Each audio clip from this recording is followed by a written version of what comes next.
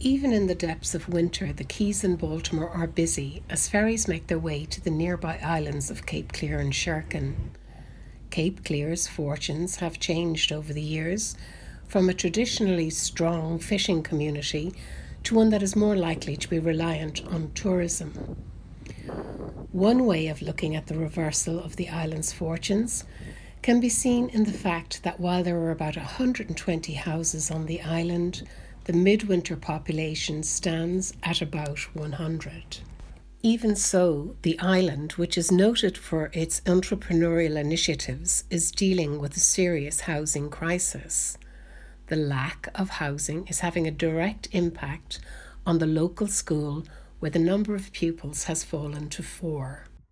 Without additional accommodation, the islanders feel they will not be able to attract new young families, and that the long-term impact on the island will be a long, slow decline, similar to what happened with the island's fishing industry.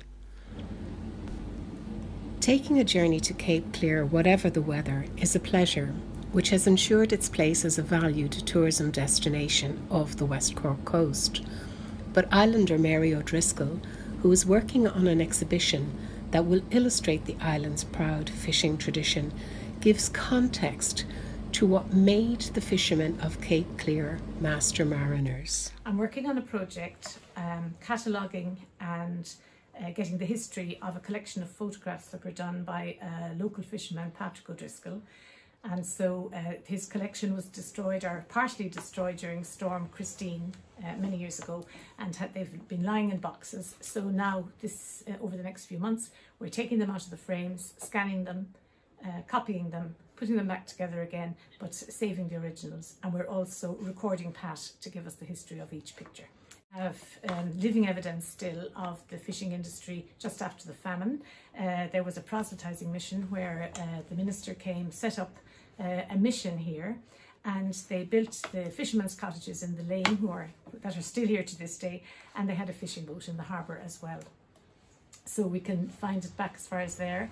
And then, moving forward quickly, at the end of the 1800s, there was a very, a priest in Baltimore who had great foresight, and he contacted a lady called Lady Angela Burdett Coutts, who was a friend of Queen Victoria's and a benefactress. So she gave loans, interest-free loans, to the fishermen in Baltimore and the surrounding area, and Cape Clear as well.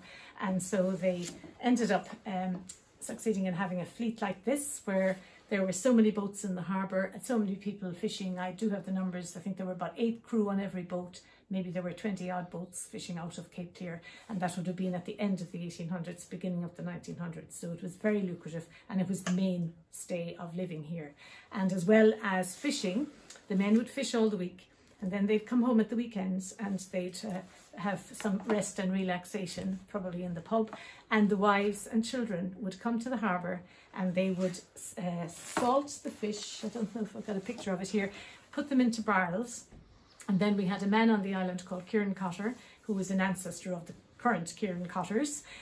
He would export them to the New York fish market, and the logo that they were called were the 3 C's, Cotters Cape Clear, and they were taken by a coaster just off the harbour, brought to New York and sold salt fish from Cape Clear in the early 1900s. During the 1970s, I started fishing out of Cape Clear. Fishing is in our blood. Go back to the 1830s, my great-grandfather had a boat and fished up to the famine, and during the famine he had to stop fishing because there was no market. He got back to fishing again, I think around the late 1850s, 1860. His son then, born in 1849, not sure if he ever fished, but he became a fish buyer, and he bought fish up to about 1914, but because of the economic problems of the First World War, the Civil War in Ireland, the War of Independence, that the whole trade finished up. His first wife died in 1909. They were trying to secure barrels on the pier, himself and his wife, during a storm, and she got injured, I believe.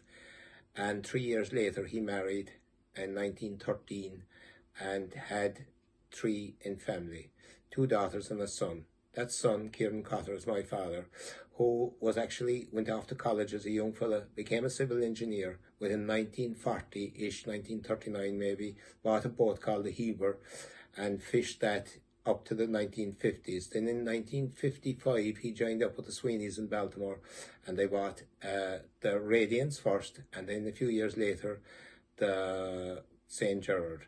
The skippers of those boats were Donica Con O'Driscoll and Sean Con O'Driscoll. Pat Con O'Driscoll was the mate, and Michael was the mate on the other boat. When I bought the shop then in 1977 and didn't fish anymore. And strangely enough, my young fella, who never fished, but is also named Kieran Cotter, he's now a civil engineer. And can I ask you, Kieran, did I hear you correctly? Did you say there was no fishing because of the famine? Correct. I don't understand. They couldn't sell it. There was no money. The famine really was because there was no money. They couldn't sell their fish. No one had money. The famine, the famine was an economic famine as far as I can see, rather than the lack of food. The stores in Ireland, the potato failed. That was the basic diet of the Irish people. But there was famine all over Europe. This famine wasn't just because of Ireland, but it affected Ireland more.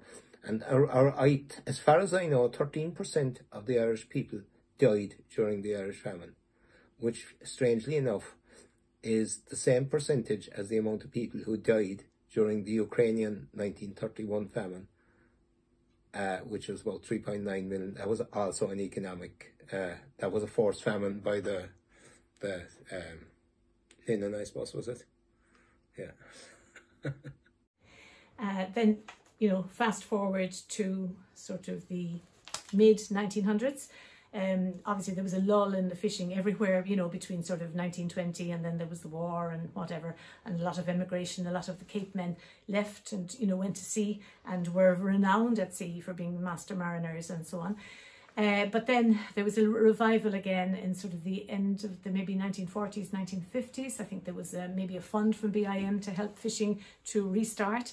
And so the Sheehan family here got a boat called the Ard Costa. The boats in those days, you'd have a series of boats like the Ard boats or the Ross boats or whatever, and Ard was the first word in each of these boats' names. So they were all replicas of each other and all over the coast. But we had the Ard Costa. She came here in 1958 and has been fished for the most part by the Sheehan family ever since then, and is still in their family to this day. So she's quite an iconic boat, as you can see. We're very proud of her. Unfortunately, she's now decommissioned and she's sitting here in the harbour, but she's like the icon of the Cape Clear harbour. Must be the most photographed boat, I think, in Ireland. Cape Clear Ferries is one of the successful business ventures on the island.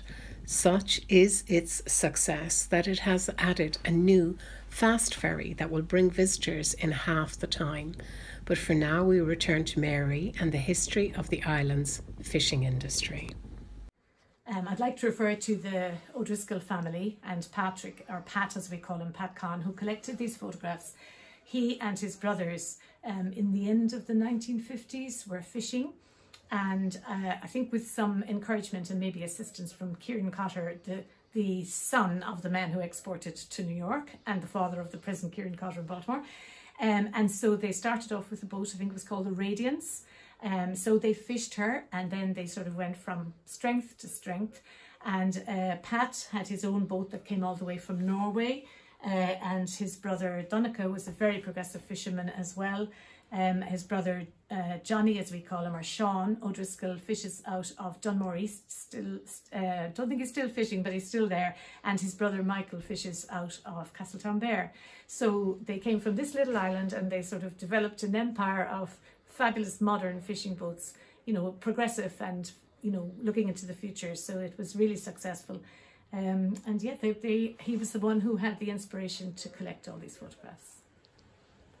New Island resident Bryony Connolly gives her take on island life. We just actually moved to Cape about 2 months ago. My son is one of the 4 kids in the school.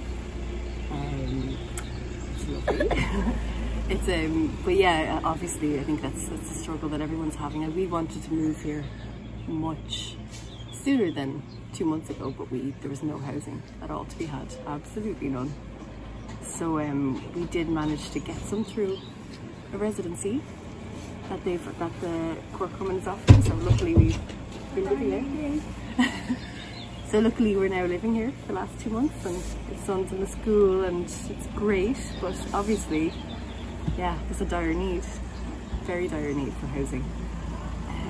There's a lot of empty houses, there's a lot of holiday homes, and yeah, it's a bit sad. It's sad actually, because we're really desperate for more families. We'd love to live here forever, to be honest, but you know, at the moment it's not looking very feasible. The threat of the school closing down, and yeah, it's a sad thing. The Island Co-op is hoping Cork County Council will grant planning permission for 4 new houses. Well, this is a beautiful field which is very close to South Harbour, and Cape Clear Co-op has applied for planning permission for gateway housing for this field.